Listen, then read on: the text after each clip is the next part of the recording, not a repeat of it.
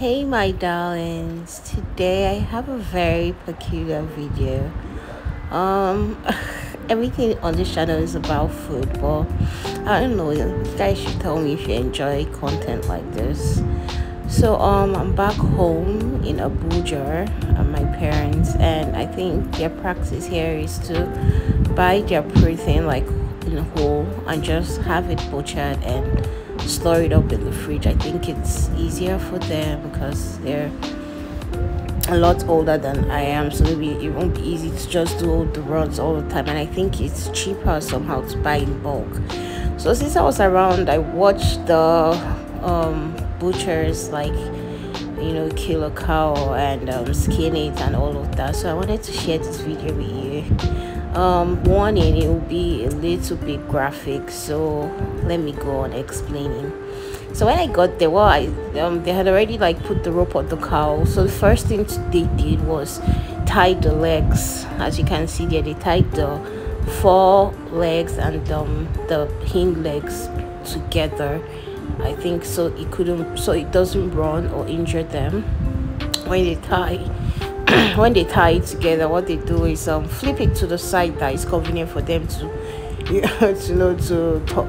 I think to cut the neck. But before they cut the neck, there's a way they bend the head. I think you're saying it now. They bend the head like in like almost a 180 angle and put the horns into the ground.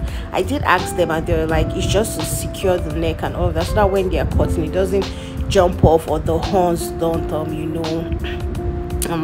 the horns can be deadly, can injure them. So yeah, you can see the cow fighting for its life.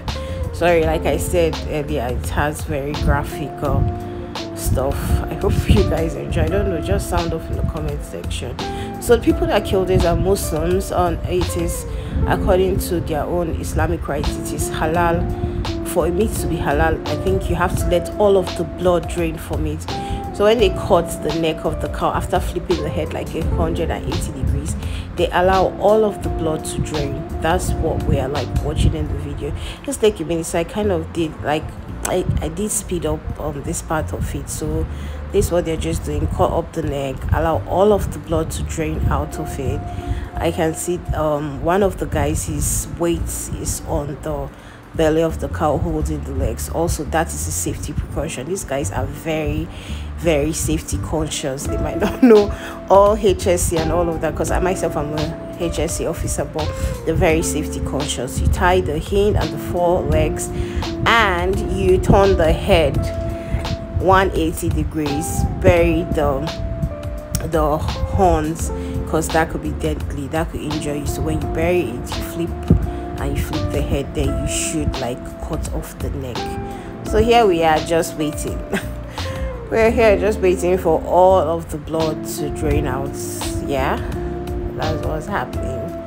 It was, I don't know, I kind of felt bad for it. That's it, so palpitating there, but it's dead. Its air stuff has been cut off, and all of that. So yeah, I think the blood is done draining, and the next thing we did is to skin the meat.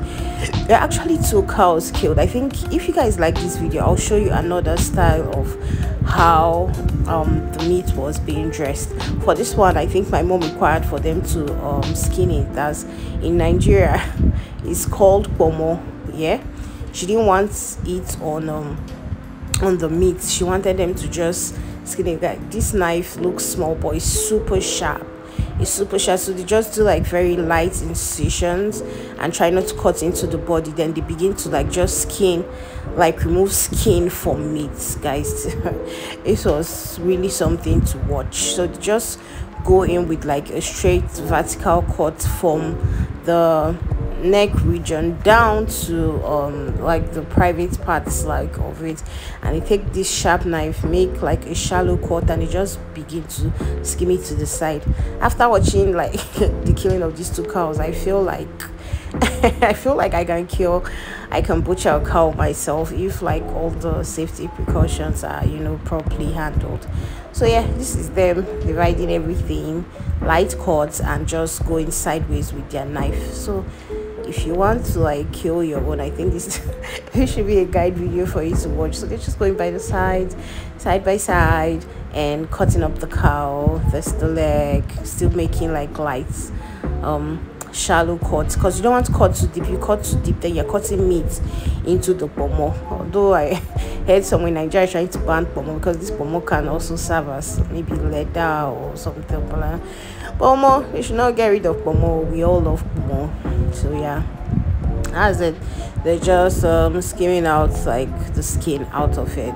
You know, when they're done like taking out the skin, I think they roasted it. It's not videoed here because I just videoed the butchering process. The sun and the weather in Abuja is very hot, and trying to stay away from, you know, burning my skin with the sun. So I just watched the parts, you know, that I could.